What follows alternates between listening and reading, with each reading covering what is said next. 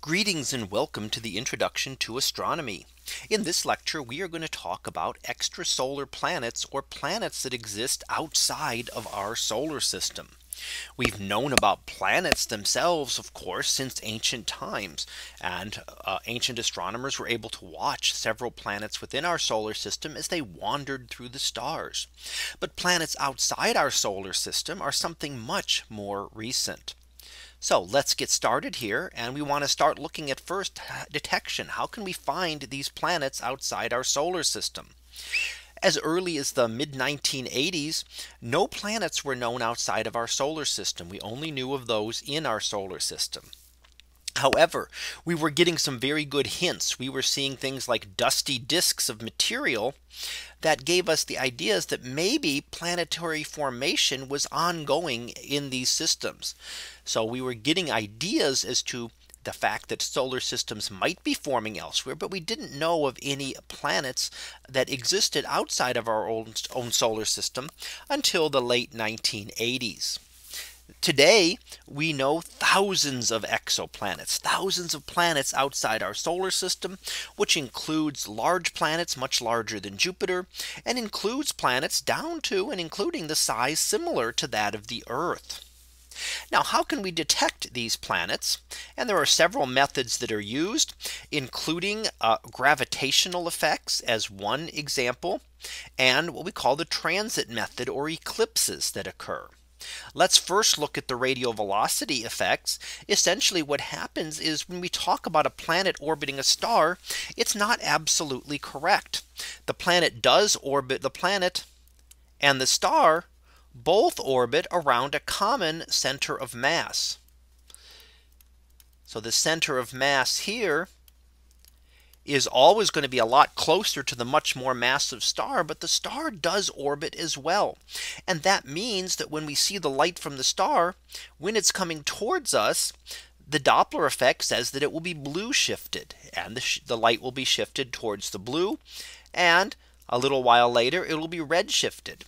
So while we cannot see the planet itself, we can see the effect that it has on the star, in that it is causing the star to wobble a little bit and move and give it these various shifts. So we can use the Doppler effect and measure the spectrum of the star and see how it is moving.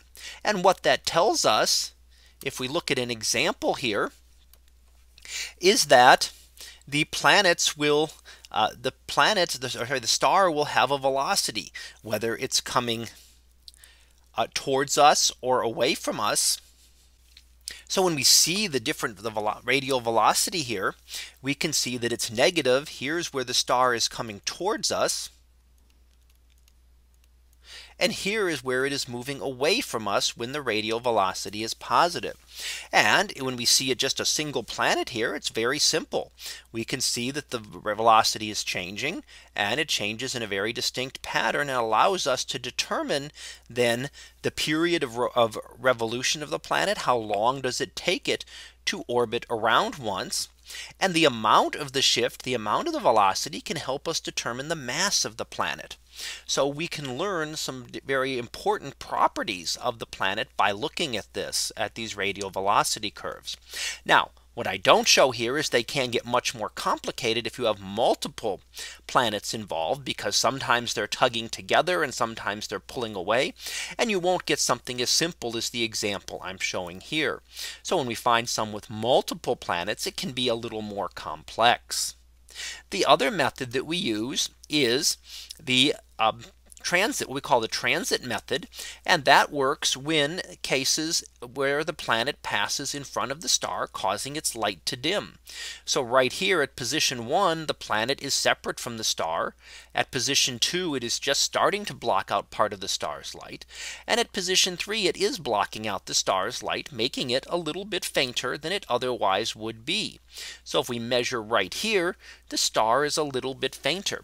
That can be only a fraction of a percent, depending on the size of the star and the brightness of the star and the size of the planet.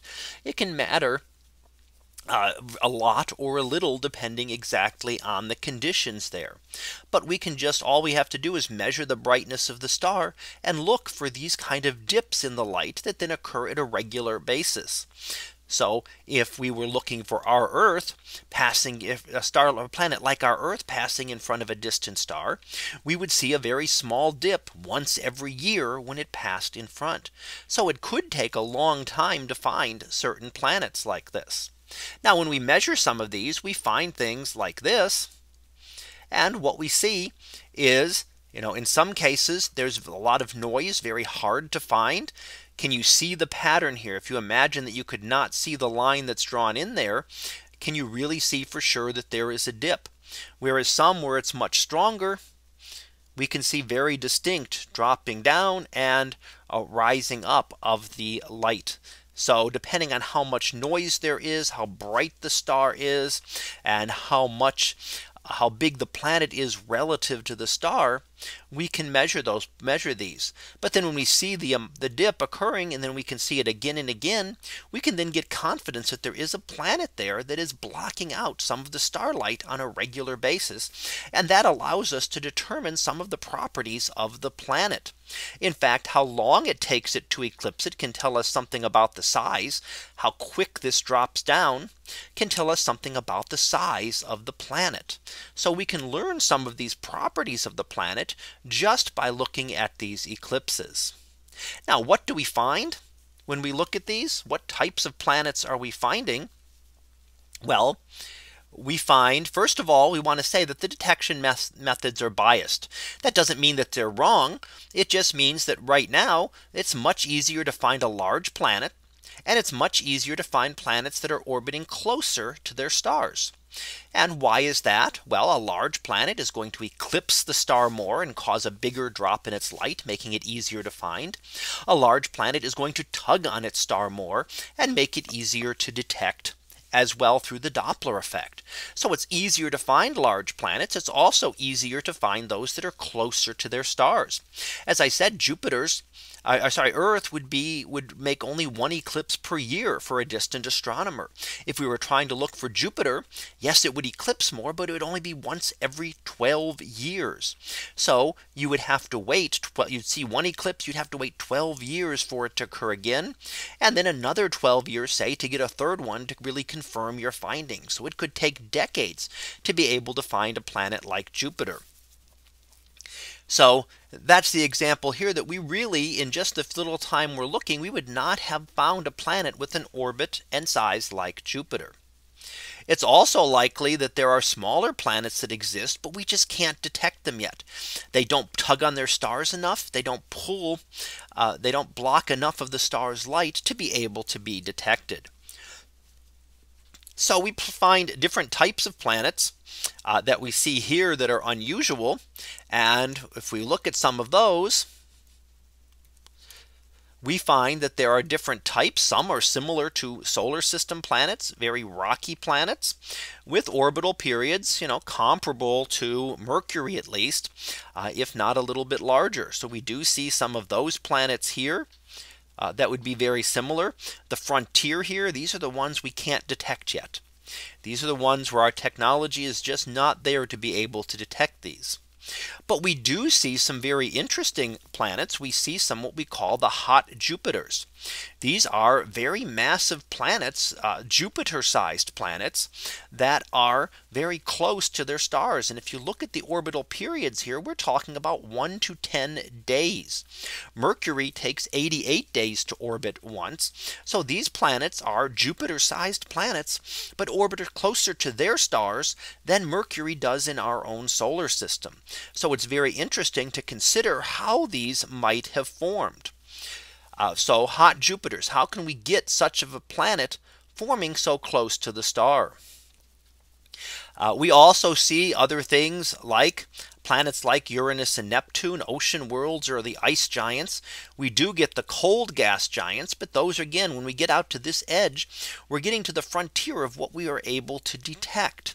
And that's simply because it takes a long time to find that wobble, to find that eclipse, and to be able to see enough of them to confirm.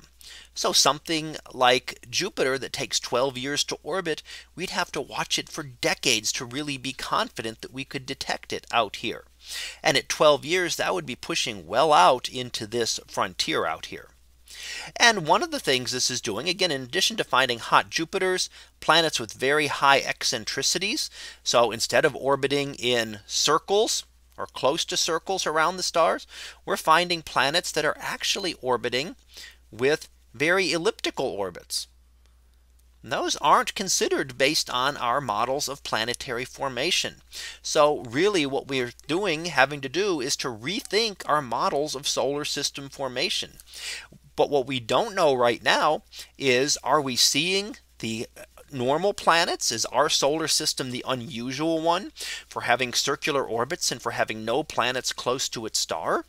Or are we catching the unusual ones because they're easier to detect? Are these hot Jupiters really very rare? And once we can detect solar systems with planets much further away from their stars, will we be finding lots and lots of Jupiters? And will the number of hot Jupiters, while they exist, be a relatively small percentage in the long run? Remember that these are planets that are very large and very close to their stars. These are the easiest ones to detect. When we get out to the edge over here with long period and low mass, the ones over here are really hard to detect. So easy and hard, maybe we're just detecting the easy planets first. But we do have to rethink how things work. Planetary migration may have played a part in our own solar system, but maybe it plays an even larger part in others, allowing those Jupiters to not only migrate closer, but to get much closer, and in fact to the point where they orbit around their stars with periods of just a couple of days instead of many, many years. So let's finish up here with our summary. And what we've looked at is that since the late 1980s, we have discovered thousands of planets outside of our solar system. Many have been detected by the two methods I went over here. I talked about the transit and the radial velocity method, looking at eclipses of the star by the planet and looking at the changes in velocity of the star caused by gravitational tugs of the planets. Some of the interesting things we find are hot Jupiters, very large planets close to their stars, and planets with large eccentricities. And these are really forcing scientists to rethink their models of how the planets formed. So our solar nebula theory may need some modification to be able to explain how solar systems formed. Remember, our solar nebula theory was based on our solar system. We didn't know of any others at the time. Now, as we start to see more, we have to get enough statistics to find out whether these are the common solar systems or whether these are the rare exceptions that just happen to be a lot easier to detect. So that concludes our lecture on extrasolar planets. We'll be back again next time for another topic in astronomy. So until then, have a great day, everyone, and I will see you in class.